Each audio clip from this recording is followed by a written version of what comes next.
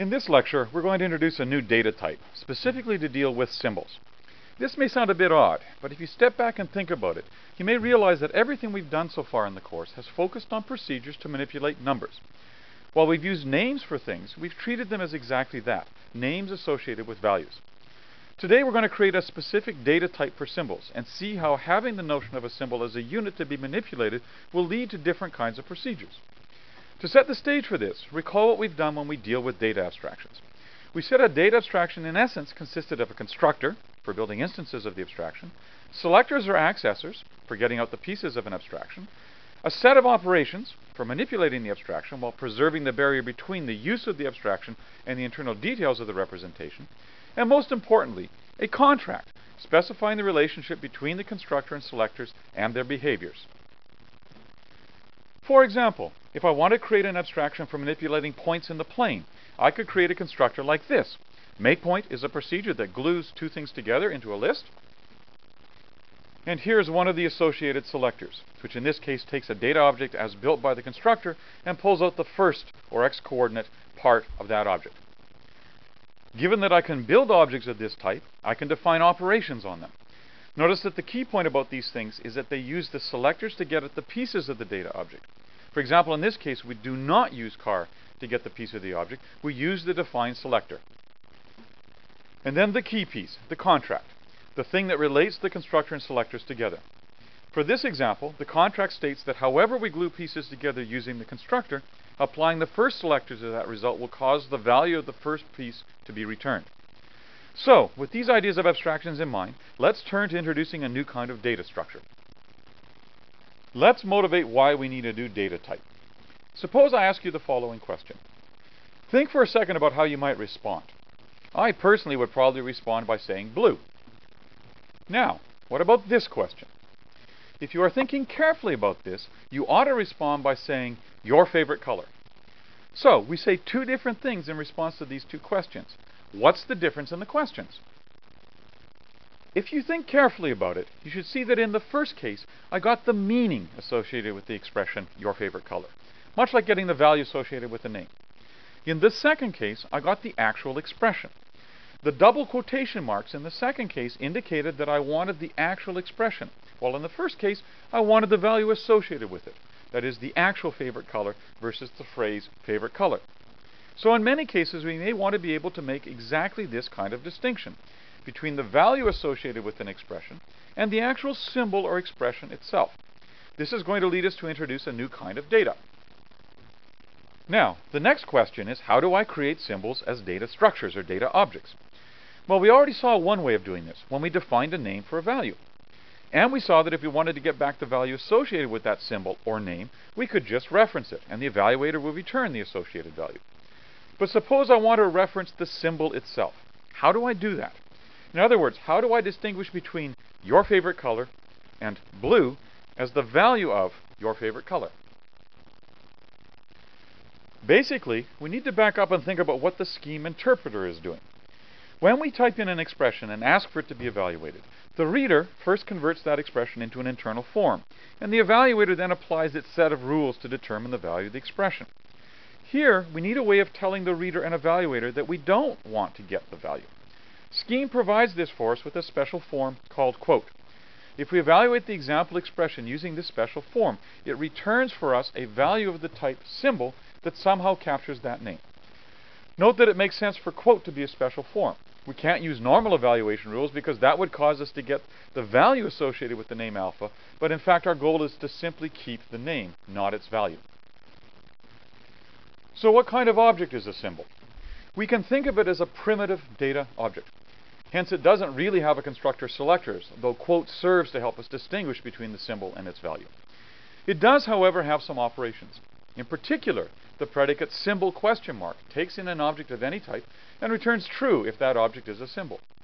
The operation EQ question mark is used to compare two symbols, among other things, and we're going to return to that in a second. So here is our new data type for creating symbols, that is, data objects that refer to the name itself rather than the value with which it is associated.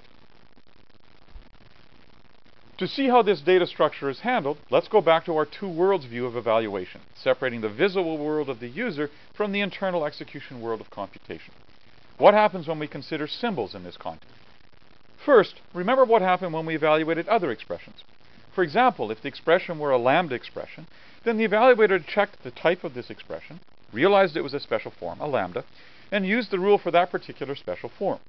In this case, it would create the compound procedure represented by that expression and return a pointer to that created object, causing the computer to print out information identifying that pointer, that is, some value associated with such a structure. Something different happens with quotes. If we type in an expression involving the special name quote, the evaluator checks the type of this expression, recognizes the special form, and uses a rule designed for such special expressions. In the case of quote, we simply take the second sub-expression and create an internal representation for it. The reader recognizes this as a sequence of characters and creates a symbol with that sequence of characters, like a name. The evaluator then returns to the visible world something to print out, simply the name that we just quoted, beta in this case. Now that we have the ability to create this new kind of data object, note that we can use it anywhere we would expect to use such primitive things. For example, we can certainly create a list of normal things like numbers. Remember that creating the list of 1 and 2 returns a printed representation of that list structure, written as open paren 1, 2, close paren. But I could also create a list of quoted things. We evaluate the arguments to list, getting 2 symbols, and then create the list of those symbols, finishing with a printed representation of the structure created by gluing those symbols together. What does that list look like? Well, list creates a box and pointer structure, just as in the case of numbers. Thus, at the top level of that structure, we will have a skeleton containing 2 things, ending in the special empty list symbol. And what hangs off this spine? A pointer to the data structure of a symbol. Thus, we can use symbols in the same places we might have earlier used numbers within other data structures. In fact, our scheme evaluator is smart, and it keeps track of what symbols have been created so far. As a consequence, when we refer to a symbol, scheme gives us a pointer to the unique instance of that symbol. We can illustrate that as shown by evaluating this expression.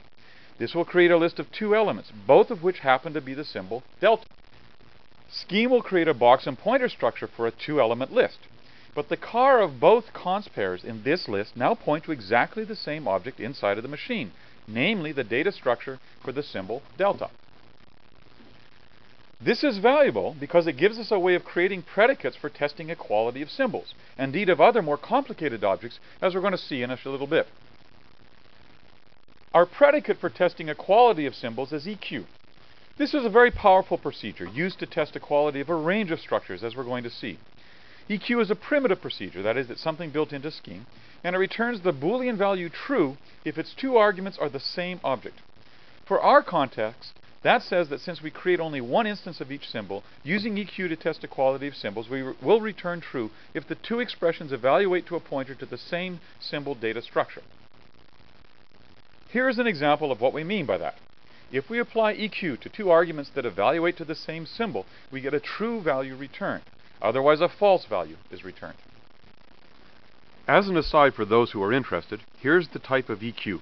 It accepts 2 arguments of any type and returns a Boolean value of true if those 2 arguments evaluate to the same object.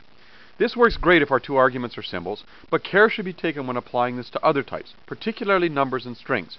For example, the behavior of EQ is unspecified when passing 2 number expressions or 2 string expressions. We have a separate procedure for numbers, equal sign, to test equality, and a different procedure, string equal sign, to test equality of strings. There are also other predicates for testing equality with nuances of behavior which we will consider later, including EQV and equal. This now completes our method for creating and dealing with symbols. Having the ability to intermix numbers and symbols in expressions is a very useful thing. As a consequence, we'd like to be able to generalize this to all sorts of data structures. Since our primary data structure is a list, it would be nice if we had the ability to quote list structure in addition to simple names. In fact, our reader and evaluator will do this for us.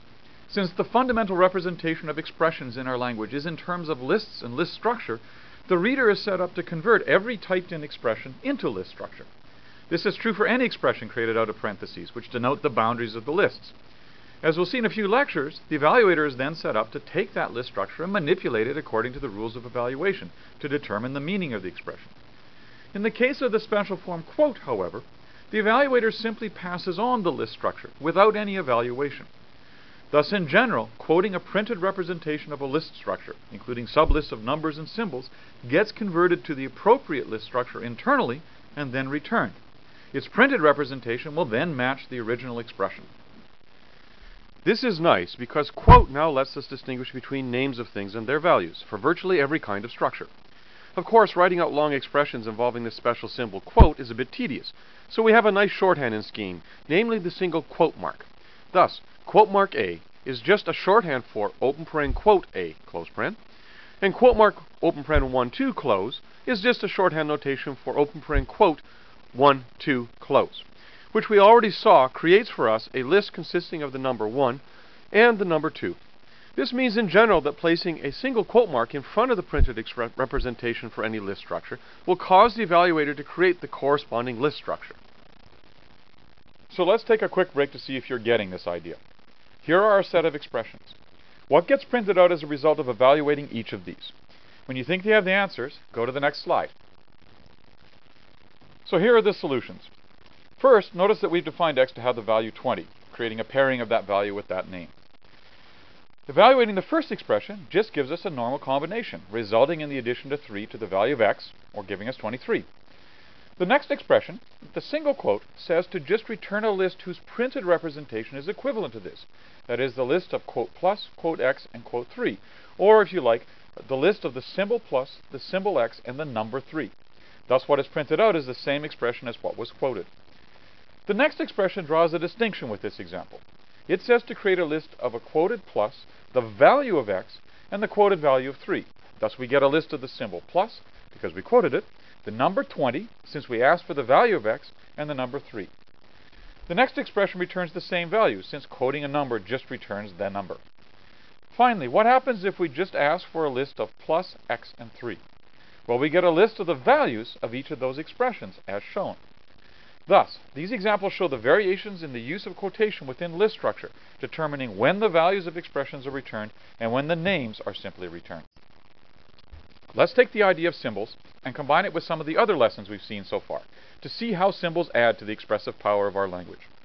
To do this, we're going to look at the example of symbolic differentiation, in particular, creating a system to compute symbolic derivatives. By that I mean returning symbolic expressions, much as you do in calculus. Thus, I want a system that takes some representation for the algebraic expression x plus 3 and some representation for the variable x and returns the derivative of that expression with respect to that variable. To do this, I'm going to need a way of representing expressions, which I will do using lists. Thus, the algebraic expression x plus 3 I choose to represent as the list open paren plus x3 close paren. That is a list of the symbol plus, the symbol x, and the number 3. For base cases, I will just represent a variable by its symbol. Products I'll represent in a similar fashion. And given an expression involving more than 2 terms, I will break into recursive pieces, each of which involves at most 2 terms. Thus, I'm going to restrict my system to sums and products of at most 2 terms. I haven't said how to build the system, of course, but only how I'm going to represent expressions in my system. As we've already said, we would like to build a procedure deriv that takes as input some representation of an algebraic expression and a representation of the variable with respect to which we want to take the derivative, and returns a representation of the new expression that represents that derivative. So, for example, here's the behavior I would like. I would like to differentiate x plus 3 with respect to x and get back the value 1.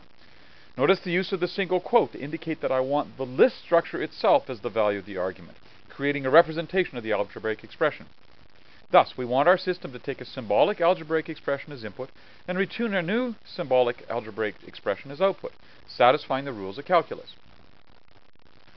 To build this system, I'm going to stitch together several ideas, using lists of lists to represent expressions, using symbols to capture algebraic expressions, and using procedural abstractions to manipulate the list structures corresponding to those expressions.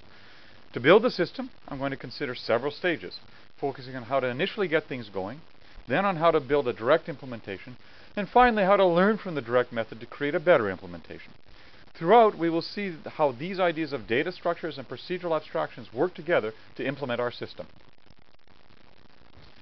We can observe several useful things about what we've done. First, note that E1 and E2 might themselves be complex expressions, in which case we would apply these rules again to each of those pieces. Thus, our procedure will need to recursively walk down those expressions, applying rules to subsequent pieces. Second, as we noted, the derivative of a sum is decomposed into simpler versions of the same problem on smaller pieces, plus a simple operation that puts the results back together. Putting these two observations together, we can see that expressions might not be lists, but lists of lists, sometimes called trees, of arbitrary depth. That is, we can apply these rules to expressions whose parts are themselves sums or products of elements who might be sums or products, and so on. We simply want to recursively apply the rules to break the problem down into simpler pieces until we ultimately reach primitive cases, then glue all the parts back together again. Given our suggestion that we can represent expressions as lists of things, that is, lists of sub-expressions with the symbol for the operator at the front of the list and the arguments behind it, we can nicely associate a data type with each expression. First, any symbol will represent a variable. Any number will simply denote a constant. And then any other expression denotes its type by the object at the front of the list. Thus, any expression beginning with a plus is a sum, and thus will be subject to the rule for derivatives of sums. Similarly for products. And of course, the sub-expressions could themselves be lists whose type is indicated by the type of the first part of the list. In other words, except for our primitive expressions, constants and variables, every expression in our system has its type defined by the first sub-expression of the list. This also excludes some kinds of expressions that might be perfectly valid from an algebraic perspective. Thus, expressions with the operator in the middle are not included in our choice of representation. Also, we've restricted ourselves for convenience to expressions with exactly two arguments. Algebraic expressions with more than two parts will have to be represented by nested lists of operations. Note that we are simply making some design choices in our system, something we are free to do so as we set up the computational structure for implementing that system. Our choice is to allow legal expressions consisting of constants, variables, or lists of three elements, the first of which is either a plus or a star, and the other two of which are legal expressions by this definition. So let's formalize this with a type description for our legal expressions in this simple little language of derivatives that we're building. In our system, an expression, which we denote by EXPR to distinguish them from more general scheme expressions, this expression can either be a simple expression or a compound one. The slash symbol denotes OR, by the way. And what are those? Well, a simple expression is either a type number or symbol, corresponding to our constants and variables. A compound expression now has a very particular type. It is a list of three elements, where the first element is either that symbol plus or star, and the other two parts are expressions as defined by this type expression. Note the format for specifying that this is a list of three elements by using our type notation for pairs. Also note how this type definition is recursive, thus automatically allowing for arbitrary depth expressions. So now we can put together an initial plan for implementing the system. Since we only have a few kinds of expressions, the easiest approach is to use a different procedure to take the derivative of each kind of expression. So we could define deriv to be a procedure, note the lambda, that accepts an expression and a variable, represented using the forms we just discussed, and checks to see if the expression is a simple one. If so, we could have one procedure for handling such expressions. Otherwise, we could design a second procedure to handle the compound ones. Thus, we have used the fact that there are two general types of expressions to design our procedure. All we have to do is decide what it means for an expression to be simple. For that, we can just look at the type. What do we know about these expressions? Well, we know that a compound expression is a list, hence starts with a pair, and none of our simple expressions is a pair. So, to find a simple expression, we could simply confirm that the expression is not a pair. Now we can start completing the implementation by filling in the cases. The first branch deals with simple expressions. And here we can simply set up a branch to deal with each specific type. Since there are only two types of simple expressions, we can just check to see if we're dealing with a number, say, in which case we will apply the appropriate rule. Otherwise, we'll apply the rule for variables. And how do we handle each simple case? We simply go back to our rules from our problem design and description. We said the derivative of a constant or number was just 0, so we can simply fill in that case. We said the derivative of a variable was 1 if it was the same variable as that with respect to which we were differentiating, otherwise it was 0. To fill in that case, we just need to test if the expression is the same variable as the supplied variable, and for that we use EQ, since our variables are represented as symbols. And that is all we need to handle simple expressions. For compound expressions, we can use exactly the same design methodology.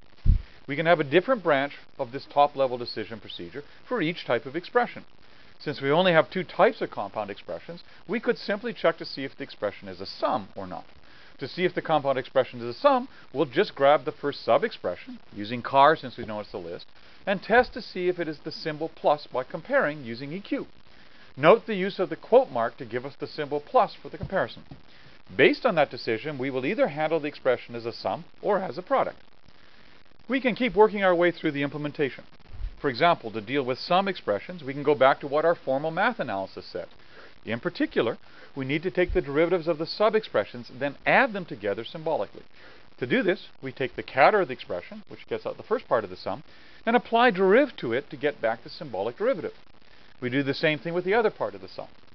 If we implement deriv correctly, this should recursively return symbolic expressions for each part.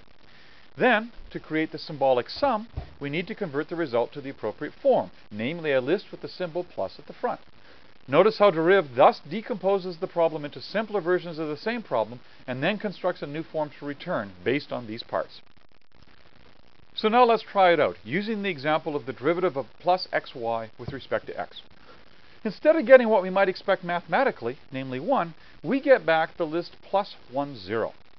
Technically, these are the same thing, but the return form is not as satisfying as just returning the simplest possible form of this expression. Notice why this happens. Our procedure always blindly breaks out the pieces of a sum, applies deriv, and then glues things back together. It doesn't try to simplify the result. The underlying reason, which often happens in direct implementations of methods, is that the list structure of the input expression will be exactly preserved in the output. We simply replace the expression at each leaf of that list with the expression's derivative. What if instead we wanted our system to simplify things to more basic terms, thus not preserving the list structure of the input expression? We'll consider that question in the next section. But first, let's pull out the key lessons we've seen in taking a direct approach to implementing a system. First, in almost any system, our program will change after our initial design. In this case, we made an assumption that we didn't realize, namely that the structure of the input list would be preserved. We didn't observe this till we ran some test cases, which is often true in real systems, and now we need to go back and try and change our code to reflect a better design. But this is hard in this case, mostly because our code as it stands is hard to read. That is, to figure out which parts of the code are handling which parts of the problem. Moreover, suppose we want to add new expressions to our system, things other than sums or products. This is hard to do because we've built our code explicitly on the assumption that there are two choices for each expression. And suppose we decide that we want to change the representation of our expressions, for example, to put the operator in the middle, more like real algebraic expressions. This is hard to do because we've used the actual list selectors and constructors directly, rather than isolating them behind a data abstraction. So the bottom of the slide lists a summary that causes these problems, that is, the things we should probably change to build a more flexible system. So let's take another run at trying to build a symbolic differentiation system. Let's create a new implementation that takes advantage of these lessons. In particular, we need a better top-level design decision based on types of expressions. We'll use con to handle our decisions based on types, giving us more flexibility than having just two choices at each stage, which is what an if assumes. And we'll isolate our data representation from its use by building a true data abstraction, with an abstraction barrier between the user and the implementer. If we are going to use cond to handle the dispatch to methods for different types, we'd like to have predicates that identify explicit types. So we'll gather together into a single procedure all the tests we need to identify a specific type of expression. For example, to determine if an expression is a sum. And we'll do the same thing for every other type of expression we want. While it is easy to see that we need to do this for compound expressions, note that we have an implicit assumption in our earlier implementation about the representation of simple expressions. For example, we have directly relied on the fact that a variable was represented as a symbol. But we should really isolate this fact and check explicitly for types of simple expressions as well. Thus, to check if an expression is a variable, we should actually first check that it is not a compound thing, then check that it is actually of the form we are using to represent variables, in this case, symbols. Note the use of the predicate symbol to do this. The second thing we need to do is truly implement a data abstraction. We need to eliminate the dependencies within the code on the explicit form of the representation. Thus, within the code, we should only be using constructors and selectors, which will shield the choice of representation from the use of the abstraction. Here, for example, is a constructor for sum expressions, with one of the associated selectors. By creating this barrier between code that uses expressions, for example, deriv, and the actual representation, we're now free to change that representation. As long as the contract between constructors and selectors is preserved, the code that uses the abstraction will still work. Obviously, we could complete this representation for sums, for products, and for any other expressions we want in our system. Now let's pull these new i's together into a better derivative procedure. The arguments are the same as before. The top-level structure, however, has a different form. Here we have a large cond expression, where each clause dispatches on a different type of expression. Notice the nice form here. Each clause has a predicate that checks for the type of each kind of expression, starting with the simpler expressions. Associated with each type is the method to apply to that type. Note in particular the form for sums.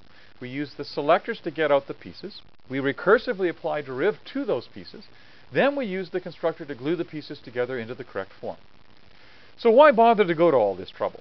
Since by doing this, deriv only uses selectors to get at the pieces, we're now free to change the underlying representation without causing any damage to deriv or any other procedure that uses the selectors and constructors. Let's drive this point home with an example. Here again is our original example, including the case where it seemed to return the wrong answer. Having separated out a clean data abstraction, we can fix this problem very easily without having to touch deriv. In particular, let's change our constructor. When we go to get a sum, let's first check to see if we can simplify the expression. So instead of just creating a list starting with the symbol plus, we'll first see if the two expressions are numbers. If they are, let's just add them together. Look very carefully at this.